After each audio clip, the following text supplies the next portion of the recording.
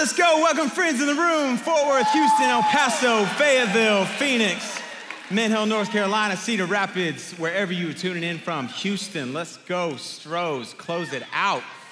Hey, we are wrapping up this series, Rated R for Romance, as we explore Song of Solomon and this relationship between this couple. And I thought I would start with a couple that I came across, I found out about this past week, named Herbert and Zelmira Fisher. Who's heard of Herbert and Zelmira Fisher in here? Nobody, guarantee it. Here's who Herbert and Zelmira Fisher are. They hold the record for the longest marriage in the modern era. Hold on. You don't even know these people. Why are you clapping right now? These two got married in 1924 and were married for 87 years till he passed away in 2011. They got married at 18 and 17. And when they did, in 1924, think about that. Calvin Coolidge was president. Most of you guys don't even know who Calvin Coolidge is. You think that's a cartoon. Babe Ruth was the hero of the day. The Great Depression had not happened. The Roaring 20s was taking place. We're about to be in the Roaring 20s again. And this couple, the woman just died off in 2013. But for 87 years, they went through I know, what's in their genetics, for real? What vitamins or what are they eating? They went through 15 presidential administrations. They survived the Great Depression, World War II, the Korean War, the Vietnam War. They were in their 60s and married together and had over 4 decades of marriage when we landed on the moon. That is crazy. They were in their mid to late 60s whenever JFK was assassinated, and they just died in 2013. It is the longest recorded marriage in modern history. To find a marriage similar, you would have to almost go back to Abraham and Sarah in the Bible. That is how straight up long these two were together, and they had a marriage that clearly lasted. They had a relationship that far exceeds anything most of us, all of us likely, will ever experience in marriage. But what does that have to do with where we're going tonight? Well, in a similar way that their marriage was able to stand the test of time. This series has been devoted to helping create and helping us build a foundation for dating, for relationships, for romance from God's word, so that you and I can have the best chance at having a marriage that succeeds. And this was almost as if it were a marriage made in heaven. I mean, that's incredible. And tonight, we're going to wrap up this series, and what I want to do is I want to give 2 takeaways and drive them home as clear as I can from God's word in this final chapter of Song of Solomon on what a marriage made from heaven should look like. Inside of the room right now, most of you will be married in the next 10 years. That's not a guarantee, and it's not a promise. Statistically, the odds are in your favor. And so if that's true, and there are a few decisions in life other than trusting and walking with Jesus and who you're going to worship that are more going to significantly impact your life than who you marry. And so if you can go in knowing this is what God says marriage is about, this is the type of relationship you should be looking for, who would not want to experience that? A fool is who. And so we're going to talk tonight about the last 2 things from what God says. You want to have a marriage made in heaven. Here's what it looks like. And let me just say something really quick before we dive in. There's a lot of talk in our culture about what marriage is and what it isn't. When it comes to the arena of marriage, biblically, God says you and I don't get to say what it is or what it isn't or what it should look like because he defines marriage. And from the very beginning, he orchestrated this incredible thing that he said, marriage is going to be a picture and a metaphor of my love for the church. So you can add rules, change rules, do whatever you want. But when you step in the arena of marriage, it's like you're stepping on God's territory, as though all of life was not already there. But in a weird way, it's like you're walking, and if you were going to step towards marriage, like I said, most of you are, you need to know you are stepping towards holy ground, like take off your sandals type of holy ground. And what he says about marriage and what it should look like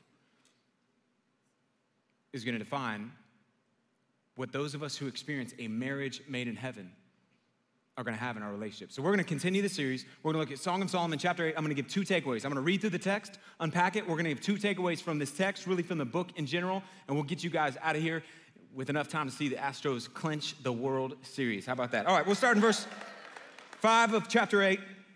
We continue. In case you're joining us for the first time, here's what Song of Solomon is. It's like the Romeo and Juliet of the Bible. It is a book that was included in the scripture that God celebrates romance between one man, one woman. Who's the one man? His name is King Solomon. He's the king. His married girl, or his boo, was named Shulamite, or Shulamith, and they had this relationship we've traced for the last handful of weeks. If you missed it, you can go check it out on the Porch app, or on iTunes or podcast, and catch up with us. But they've just had this journey where they went from not in a relationship to dating to engaged, married, honeymoon night, and conflict, and we've just explored. And tonight, we're gonna get into the till death do us part of the song.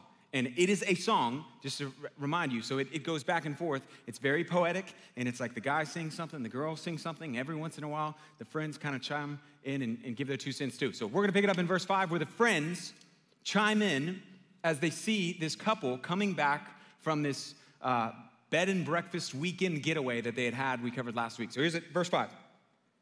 Friends speaking. Who is that coming up from the wilderness, leaning on her beloved? So who is that girl riding in that chariot? She's leaning on her boy. Who is that? And they know it's rhetorical. It's her. And she chimes in and begins to speak to her husband. Under the apple tree where I awakened you, or I aroused you, your translation may have. There your mother was in labor with you. There she who bore you was in labor. She basically brings up what feels incredibly awkward and weird to us, but she basically says, like, man, underneath, it's an expression of the continuing legacy of love and relationships from their generation to their parents' generation. That means that's like weird for us in this day and age in cultural and Hebrew. It would have been affirming and connecting to their legacy of their family tradition. And she's speaking erotically, as we've talked about apple trees having been seen as an aphrodisiac, making love in this particular place. Set me, verse 6. As a seal on your heart, or as a seal on your arm. A seal was like a stamp that someone would have, like in that day and age, people would have a seal, and it would be like, this is a declaration, this is my possession. So I'm putting my seal on different things that I own so that people can know that it's mine. Same thing you do at your apartment with your roommates when you write your initials on the milk, and you're like, hey, nobody else eat this milk because it's got my initials on it. Who ate my milk in here? Or somebody borrowed my clothes, and I clearly put my initials on side of it because I'm declaring what? That's mine, my possession. She's saying, I want you to put that type of thing on your heart with me. Like all of your affections are mine, and I'm all of yours, and put it on your arm so that people can publicly know and declare through your actions that we are one another's. I'm possessed, and I possess my boy. Verse 7. For love is as strong as death, and jealousy is as fierce as the grave. Its flashes are the flashes of fire, the very flame of the Lord. Love is as strong as death. As in, it lasts all the way to the grave. Jealousy is as fierce as the grave. In other words, death in the grave is not selective in who it chooses. And it takes all of us. So jealousy, in the context of marriage, there's like a righteous jealousy that takes place where it is not selective towards being protective of the person that it loves. What do I mean by that? Like inside of the context of marriage, there's a righteous jealousy where you're like, hey, this is my girl. Nobody else, I don't care who you are, is getting near her or spending one-on-one time or talking to her like her husband talks to her. I don't care if you're my best friend or if you're in my family or any of that. I'm protective, and it says it's as fierce as jealousy is as fierce as the grave. Verse 8, or verse 7, many waters or trials when storms of life come cannot quench love. Neither can floods drown it out. If a man were to offered for love all the wealth of his house, he would be utterly despised. That love is such a thing that you can't buy it. This would be where you insert the Alicia Keys songs. Some people want it all. I don't want anything at all but your love, is basically what she's saying. Verse 8. This is where it takes what I think is the weirdest turn in the entire book. And it goes to like a flashback that her brothers introduced where it says this. We have a little sister, and she has no breasts. And you're going, what are they talking about? She's flashing back, and I'll tell you why I say that in a second. But it's her brothers speaking, and speaking of an earlier time in life. And by no breasts, they're not like throwing shade at her. They're saying she hasn't gone through puberty yet, and we have a little sister. Verse 8. What shall we do for our sister on the day when she is spoken for? If she is a wall, we will build on her battlements of silver. In other words, if she protects herself as a wall, talking about her purity, then we're gonna put battlements, decorative battle stuff. Silver doesn't, you don't make silver for battle or for protection. It's just kind of for decoration. But if she is a door, we will enclose her with boards of cedar. Dude, I love that. If you have a sister in the room, you know what these guys are saying right here. What is a door? A door is something that opens to give access to other people. So the brothers are going, hey, if she can't learn to control herself, we are going to board that door up. That's what they're saying. She says, verse 10, I was a wall. So that's why we say it's a flashback. And my breasts are like towers. Dang, girl. Then I was in his eyes like one who finds peace. This verse, man, there's so much in this verse to unpack, or there's so much in this passage that's beautiful. One is that some scholars think she's taking a jab at the brothers who were like, oh yeah, I was a sister with no breasts, now I got some towers. And the other thing is that she says, I was like one who found peace, or shalom. And the word shalom is the same translation for the name Solomon. It was as though Solomon found in me peace, and I found my Solomon, or my peace, through this relationship. Solomon had a vineyard, so then she uses a metaphor to talk about their relationship. And she says this, Solomon, that's her husband, had a vineyard at Baal-Hamon, that's just a place. He leased out the vineyard to keepers, and each one was to bring for its fruit 1,000 pieces of silver. My vineyard, so she says in the same way, my vineyard, talking about her body, all throughout the book, we've addressed her vineyard as her body, is my very own, and is before me, you, O Solomon, may have the 1,000, and the keepers of the fruit 200. She's talking about her body, saying, I'm giving all of the fruits of myself to you. And he says, you who dwell in the gardens with friends and attendants, let me hear your voice. She says, the last line of the book, come away, my beloved, be like a gazelle or a young stag on the spice-laden mountains, talking about her breasts again. She's basically like, hey, we're gonna hit repeat, make love to you all night long, and keep that track rolling, is essentially where the book ends. Now, what I wanna do is I wanna cover 2 takeaways from something that we learned from this couple in this passage and really throughout the entire book, that are the marks of a marriage that is made from heaven, or the type of marriage that God wants you to have. And the first one is this: marriage is a covenant. What do I mean by that? This is really, really important. What is a covenant? That's a word that maybe you've heard before and people talk and they'll kind of throw it out there. Biblically, you can look at Hebrews 9, you look all throughout the Bible. A covenant is a relationship that 2 parties enter into, and it is only able to end by death of one party. It is a covenant that people into, and it's till death do us part every single time. You cannot get out of it in the same way you would get out of a contract. A lot of you guys are in contracts with AT&T, and you're like, dude, if they could beat Verizon, or if Verizon could beat them, I would go over to them in a heartbeat, and that's a contract. A covenant is a relationship that you mutually enter into that can only end in death. Marriage, biblically, is a relationship where 2 people enter into that can only be ended by death. It is the fact that it is a covenant, and the reason the text says love is as strong as death. It matches it all the way to the grave. They are entered into a relationship that is a covenant that lasts an entire lifetime. That's what their marriage is. That's what marriage biblically is. This is why the couple can have the mark of jealousy and it be a righteous thing. Because they've entered in and they've agreed, man, I'm his, he's mine for life. I have possession over this person. And there can be a righteous jealousy to that. You may think like jealousy every time is all bad. That's not true. Jealousy can be, hey, I rightfully have rights over this thing in this marriage. God, we're told, has jealousy over you. You know that? That he yearns jealously over his people who are rightfully his. Now, what is not righteous jealousy, let me just say this, because this probably is something that consistently, one of the things that gets asked by people. What's not righteous jealousy and what this does not apply to is those of us in the room who are in dating relationships who jealousy is just kind of like we just claim it as that's just kind of who I am. Now I need to see your phone and see who you've been texting or see what DMs, other girls or you've been passing on to other girls are. That type of jealousy is not what the Bible's talking about. And generally speaking, let me just say something like that type of jealousy or the type of jealousy where the guy's like, hey, I can't believe that you were talking to that guy. I'm about to go punch that dude right in the face. You're like, what? Easy, he was taking my order at Starbucks. That's the guy that I was talking. Why are you gonna punch? That type of jealousy is not what the Bible says is a healthy or righteous, typically good thing. In fact, let me just be like a friend here and a big brother to you. Typically, when I hear someone talk about, hey, my girlfriend is just so controlling. She wants to see my phone. She wants to see who I've been talking to. Or the guy or the girl's describing about how my boyfriend, he just like struggles with rage or jealousy. Those are consistently red flags, and if you are experiencing those, you should be concerned. Why do I say that? Almost every time that that's happening, one of two things is happening. Either the girl, in that scenario, if she's the jealous one, or the guy, if they're the jealous one, they are using, or there's some baggage from the past that they have just not worked through. And so they hide behind the banner of, I'm just slow to trust, and it's because they haven't healed from their past baggage. The Bible says that love always trusts in 1 Corinthians 13. So that as a Christian, you do not get the excuse to hide behind, I just don't trust people easily. So if they're in that scenario, there's either baggage from their past or current baggage of their present. Maybe somebody cheated on them, something painful happened in their past, but generally it's like, dude, she hasn't healed from that, or you are a sleazeball and not trustworthy. And it's typically one of those two scenarios. Either way, it's not a great reflection of the relationship where it's like, oh, no, she doesn't have any baggage. I'm just a total sleazeball. Not a great sign of the relational health.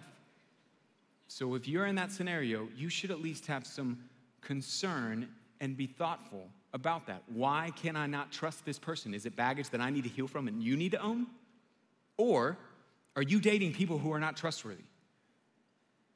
And you should not date people who are not trustworthy, who are not worthy of your trust, or have not proven worthy of your trust. But this, in this covenant context, there was an appropriate jealousy that was being displayed here because it was a covenant. So marriage is a covenant.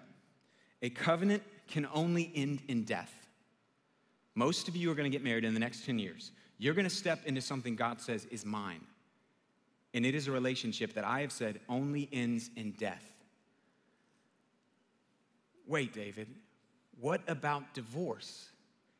Doesn't that end a relationship? Or can't a marriage end in divorce? I mean, I've seen all kinds of relationships. My parents' marriage ended in a divorce, or a divorce took place in my marriage. So am I saying that that actually was not the dissolving of that relationship? Maybe. Jesus is asked about marriage in Matthew chapter 19. And he's asked by these guys who come up, they're called Pharisees, who are basically like the religious leaders of the day. They're coming to trap Jesus, and they go up and they're like, hey, Jesus, what are the scenario and circumstances when it's okay to divorce your wife? And Jesus gives them this answer. This is Matthew chapter 19, verse 3. The Pharisees came up and tested him by asking, is it lawful to divorce one's wife for any cause? And he answered, have you not read, that's Jesus speaking, that he who created them from the beginning made them male and female? Therefore, a man shall leave his father and his mother and hold fast to his wife, and the two shall become one flesh. Therefore, there are no longer two, but they are one flesh. What God has joined together, let no man separate. People come up, they're like, Jesus, hey, what are the circumstances under which it's okay to get a divorce? If they cheat on you, if they are just mean to you, if you just don't like them that day, if you're ready to move on, when is it okay? And Jesus, in response to them saying, when is it permissible, gives an answer that reflects, I'm not even sure it's possible. That the state of Texas may recognize your divorce, but that doesn't mean that God does.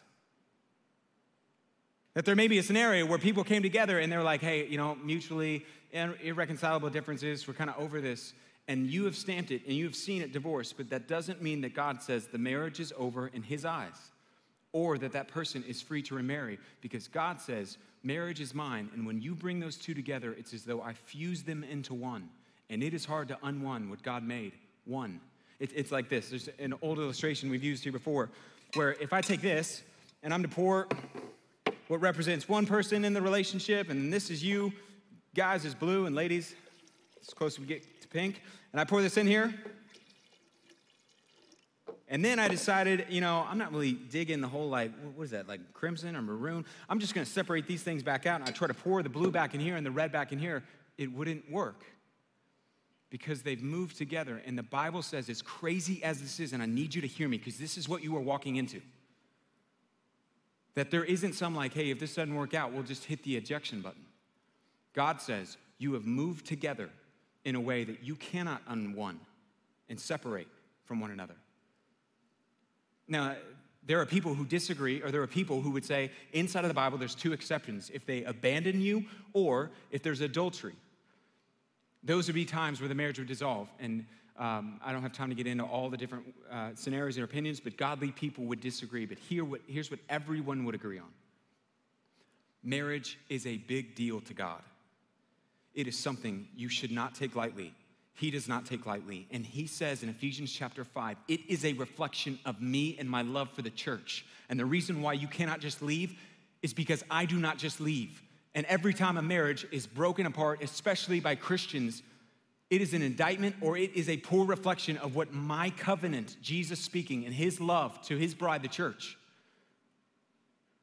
Marriage is a covenant that only ends in death. If you're interested, you can go check out our Real Truth real quick by our senior pastor, Todd. Type in Real Truth real quick, type in divorce. You can find out more answers on specifics of that stuff. There's people who disagree on some of the implications or some gray areas, but no one disagrees. Marriage is a big deal. In Malachi chapter 2:16, God says, I hate divorce. And if you've come from a home like I did, it's no wonder why. Because of the pain and the destruction that divorce introduces to the couple, to the children, to the family, to anyone who's involved. I feel the pain of divorce at every holiday, as I know many of you do. Sadly, more and more, just as a pastor, I'm a part of weddings all the time, and it is a rare thing for me to do a wedding where the bride and the groom both have parents who stay together. And it becomes this whole orchestration of, here's my mom and stepfather, and who's going to sit where, and who's going to say her mother and I.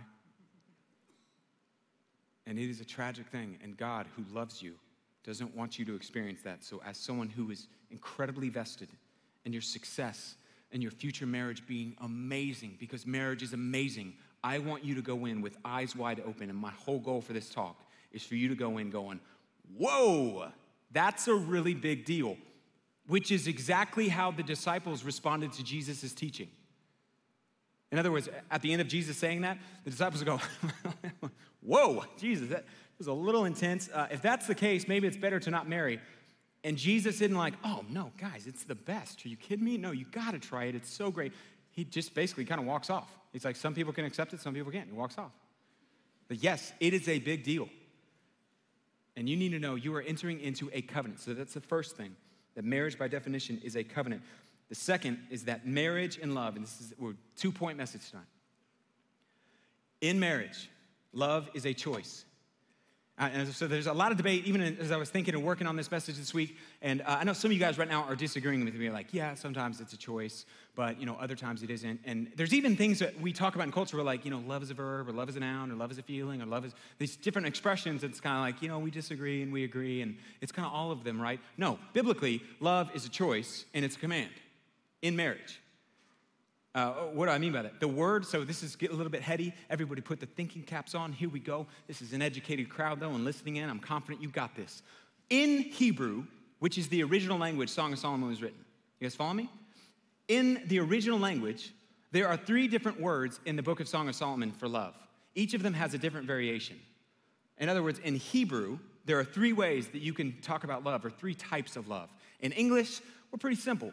So we just like to use love. So we're like, I love chocolate, and I love the Astros, and I love her, and God, yeah, I love you. We use the same word. In Hebrew, there's different expressions that you would use for different scenarios. There's 3 types of love. The first love is called raya. It's in the book. It's a companion love. Like, you're my companion, my friend, I feel affection. You can have this kind of like, hey, we're platonic, just bros here. That's the type of love. The second type of love is dode. This is erotic or sexual love. This was like the honeymoon night. That's what they were using there, dode, D-O-D. The third type of love is the love that they mention in this chapter. It's called ahava, A-H-A-V-A. It is a word that by definition means a love of decision.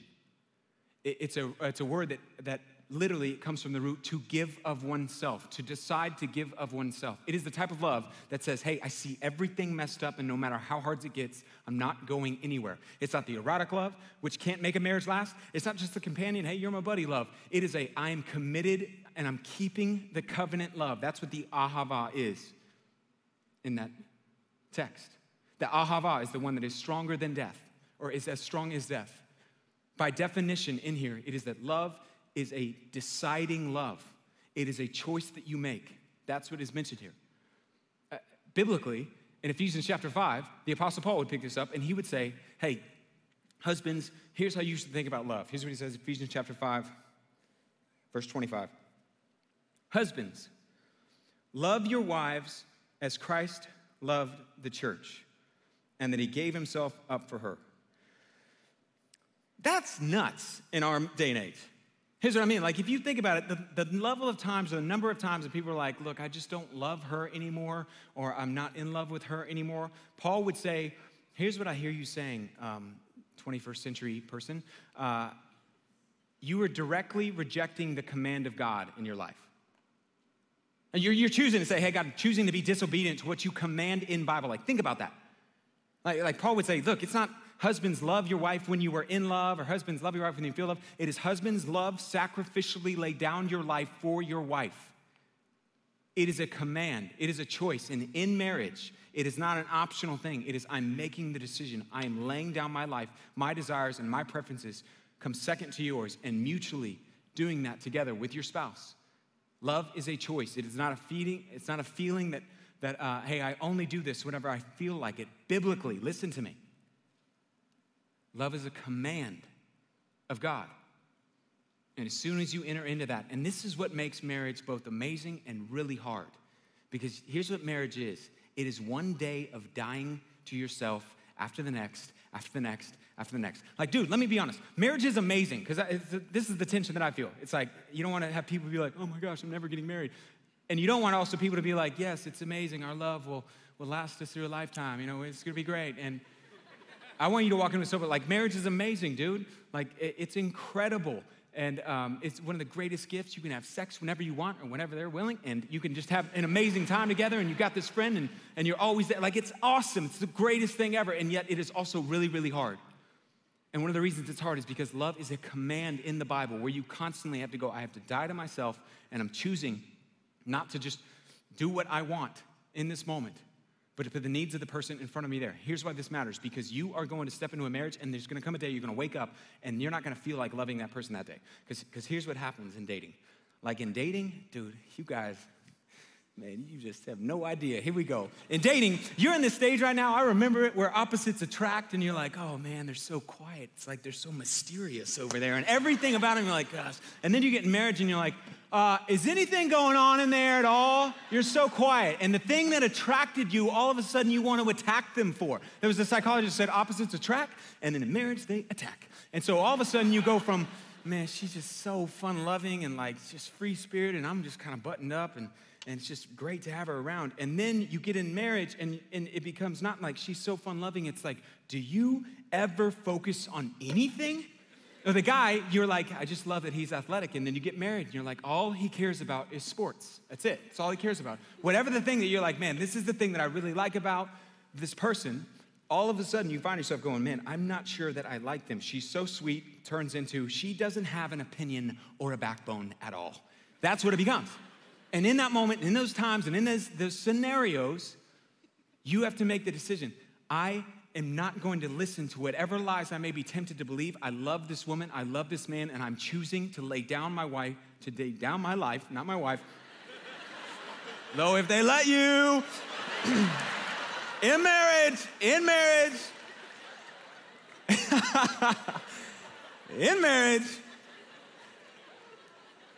I have lost my place. You are choosing, hey, I'm putting the needs and the cares of this person in front of me. The Apostle Paul would say, here's what love does.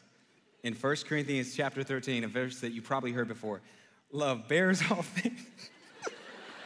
I apologize, man. I'm gonna get an email for that. Let's just get that out of the way. I apologize, okay?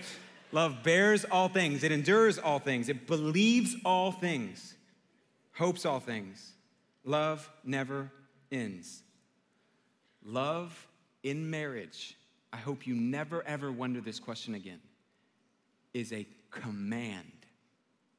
God commands it, and any husband and any wife who says, no, I'm not doing that, says, I reject the word of God and I am choosing to live in rebellion against it. It is a command.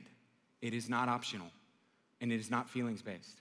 And as you go into marriage, you need to make sure you have a lock on that idea and that truth from God's word. You got a lot of expectations. You need to go in expecting. There's gonna be days I do not feel like this, and I'm gonna have to say, die to self, and I'm choosing to put you and your needs in front of me. And I don't want to, and I don't feel like it, and I'm choosing to do that. It's like this. All of us came into the room, and there's different expectations that fill kind of your mind and your heart as it relates to what your marriage life is gonna look like someday.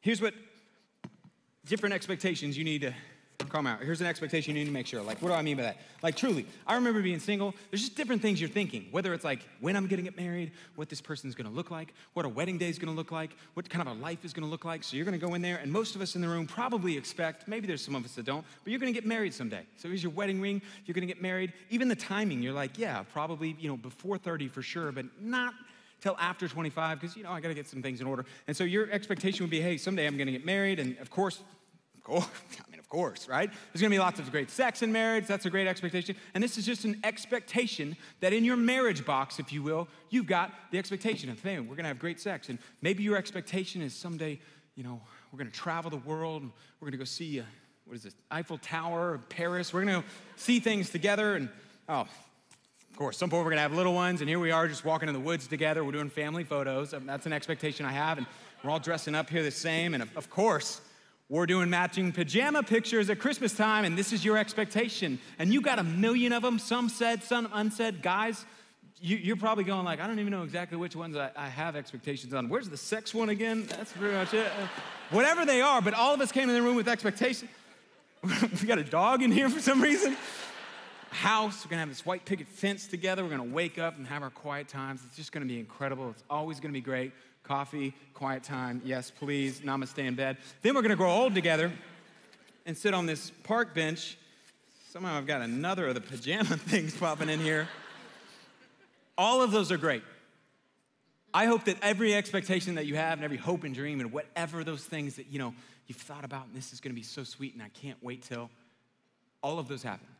And put them in your box, put them in the marriage expectation box. None of that is wrong.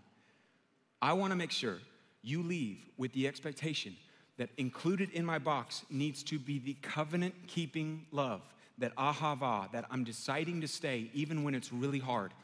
Even when I don't want to, I'm deciding that I'm going to love you and sacrifice and lay down my life for you. Biblically, the Bible says, greater love has no man than this, then he lays down his life. And the decision in marriage is a constant. I'm putting the needs of my spouse before myself. I'm choosing to be God's provision and to be an extension of God's grace to this person and to serve them and to care of them. And I'm not going anywhere, no matter what happens. And you need to make sure that in that marriage box, it's gonna be hard. It's got lots of great things. And there's gonna be times where I am not going anywhere. And you need to make sure the person you marry, above everything else, has that in there. And that you, above any other expectation, have that in your marriage box. In conclusion, marriage is a covenant. And love inside of marriage is a choice. Song of Solomon has been God's design and celebration of just the incredible gift of romance. But as I wrap up and I'm landing the plane, just having done this week after week and seen it for the last 10 years, there's like this underlying lie that I think a lot of people believe as it relates to marriage. And here's the lie. That like marriage can fix and fill something empty inside of me. Like as soon as I get married, then life really begins, and then I can really, experience satisfaction, and that's where life is. And until that, I'm just kind of on the waiting room, or I'm just waiting for life to begin. And it's a lie. And as long as you look for someone and that some person on this planet that can fill and fix some emptiness or some void that you find inside of yourself, you are looking for a solution that will never work. Let me explain it like this. My favorite Apple product ever is the AirPods. Thank you. And I think this is like the greatest invention Apple has ever made. Anybody have AirPods in here before? Anybody have AirPods? You guys got to get AirPods. Like for real, tonight you should leave the application from this message. Go materialism. So AirPods, here's one of the things that I love about them. Like you can throw one in, I can take calls. It sounds like the phone's up at my ear. You know, I can double click it and it pauses the thing. I can have just one in, I can have both in, I can have the right in, I can have either. I can in bed now, if my wife's going to bed, I can be like, hey, I'm gonna, throw this in, watch some Netflix or do whatever, and I can have that in my ear. And sometimes if I do that, I'll wake up the next morning, and if you've ever slept with an earpod in your ear, it's like on your forehead, or you're looking for it somewhere in the bed and can't find it. And inevitably, it's like run out of battery. And here's what's interesting about these AirPods is there's two of them. They're a pair, a match, if you will. You got one, you got its mate. And when this thing is low on battery, you know what's crazy? And this thing has full battery, I can't get this to fill this thing up. It can't, despite the fact that they're really complementary. I mean, they were made to work together. When they do work together, it's incredible. But when one is lacking something or one is empty, despite the fact that this may have something, or have plenty inside of it, it cannot fill what is lacking and what is empty in the other one. Marriage can fix your singleness and address your singleness. It cannot fill your emptiness. And there is something inside of every single human heart that from the moment that you were born, there has been a vacuum or a hole inside of your heart, and the temptation for most people on the planet is to think, hey, you know what? I bet this person could fill what is lacking, what is empty inside of me. I bet it could come alongside and they could fill, and you have bought a lie because that hole was placed there by God so that you would know and reach out and find him, that it would lead you and point you to him. Marriage and love will not satisfy you.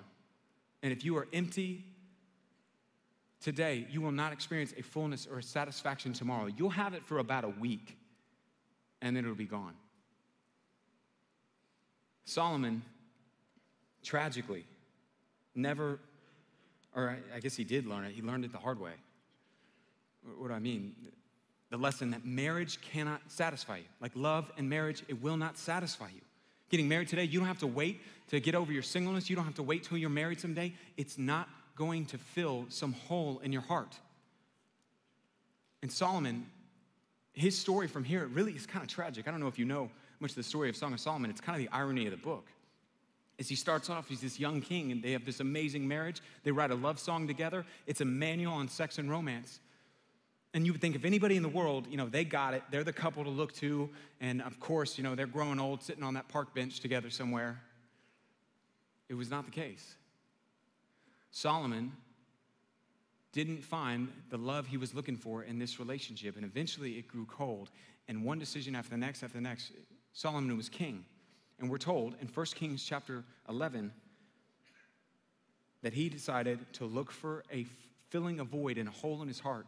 And one of the ways he did it was after marriage, after marriage, after marriage. Here's what it says, 1 Kings chapter 11, verse 2 through 4. There were nations from which the Lord had told the Israelites, you must not intermarry with them. So God had said, hey, there's some people, I don't want you to intermarry because they will turn your hearts after other gods. Hey, you marry foreign women or foreign men, you're going to worship foreign gods. So don't do that. Nevertheless, Solomon held fast to them in love. He had 700 wives and 300 concubines, which is just like a live-in girlfriend, not officially married to. And his wives led him astray. And as Solomon grew old, his wives turned his heart after God's, and his heart was not fully devoted to the Lord his God, as the heart of David, his father, had been. Think about that. Like we read past the verse and it's like 700, oh yeah, that's kind of cool. If it's in the Bible, I don't get most of the stuff in here. Think about that. 700 times, he stood before a woman and said, man, she's it. She's the one. You got to be thinking at some point he's going, this is going to be the love that finally fills some love. Like, this is the girl. And we don't know what happened exactly. Like, maybe Shulamith died. Maybe she died and their love story was over, and out of his heartbreak, he just spent one day after the next looking for some sort of love that could fill that hole that he felt was left behind from her. We're not told any of that. We don't know. But 700 times, he stood in front of another woman and said, man, she's it. She's going to be the one. And it didn't satisfy. And he kept chasing, and he kept chasing, and he kept looking, and he kept looking. The love that you are looking for It's not in some other person. And Solomon discovered that after hundreds of times. I mean, he was getting married every day for 2 years straight. And he came up empty. And it cost him. Because of his decision and his heart getting turned, God said, I'm ripping the kingdom from your son's hand. And Solomon, in his old age, we're told that he writes this book called Ecclesiastes. Ecclesiastes was what he wrote at the end of his life, and he writes, and he basically goes like, man, I've chased everything. I chased women. I chased the party. I chased building. I chased success. I got more money than you. I got more ladies than you. I got more cribs than you. I got more than you will ever have. And I'm just telling you, this is the point of the book. All of it is meaningless unless you get beyond the sun. That's how he puts it in the book. Underneath the sun, all of this stuff is meaningless. And he gives the inference, like, unless you can get beyond the sun, or what translation, outside of this world, you will never find the love you're looking for, the satisfaction you are looking for. Friends, some of you came in here tonight and you are so discouraged and so just beat down by the fact that you're not married, and you have bought this lie that one day, if I just got married, I'd be satisfied. And the story of Solomon is that you are looking for a love that you're not going to find in the arms of another man or the arms of another woman. And he did it 700 times and he came up empty. Because it is a hole that God placed there. And Solomon wrote that. In his old age, he wrote this in Ecclesiastes chapter 3, verse 11, as we finish the plane. God has made everything beautiful in its time. Listen to this. He has put eternity into man's heart. What does that mean? It means there's a hole in your heart that nothing, unless it is eternal, can fill. Because God put it there. And he put it there so that you would have this ache every single day, and every time that you go to a relationship and it never satisfies, where you would go, man, there's got to be something else beyond the sun. There's got to be something in this life or something out there that could fill this ache and this hole that is there. And God said, I put that there so you'll constantly look to me. The love that you have been looking for, the love that you were born for. And man, I hope you get this so bad beyond anything else. And some of you are getting this, where you're discovering, and you're like, singleness right now is not the defining characteristic of your life. Like, you came in tonight and you're like, yeah, I'm single. I don't know if I'm ever gonna get married, but Jesus, you're enough. You're all I want.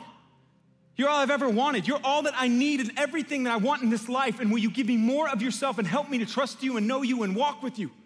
And it's like the more that you begin to know and walk with God, the more you experience that. And I know you're going, oh, it's easy for you to say, because you're married. I can tell you, as someone who is married, it doesn't satisfy. And if you're sitting in the audience and you're going, yeah, I mean, God would be great and heaven would be awesome, but I still just want to get married, and God, please don't come back till I get married. Think about that. That's saying, I mean, heaven's great, but I think marriage would probably be better than heaven. And as someone who has been married for 7 years, it is not. It's amazing. It's not the love you were looking for. It won't fill the hole in your heart because it wasn't designed to. And as long as you think it will, you're going to put expectations on your mate in that relationship. Fill me up. Fill me up.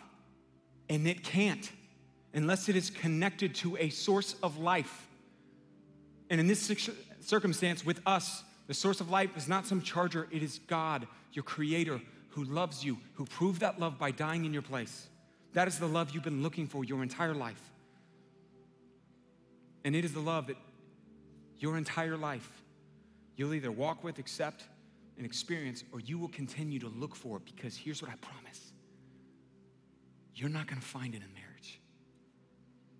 But that love is looking for you if you'll accept it. And it's a love that perfectly displayed itself to you 2,000 years ago,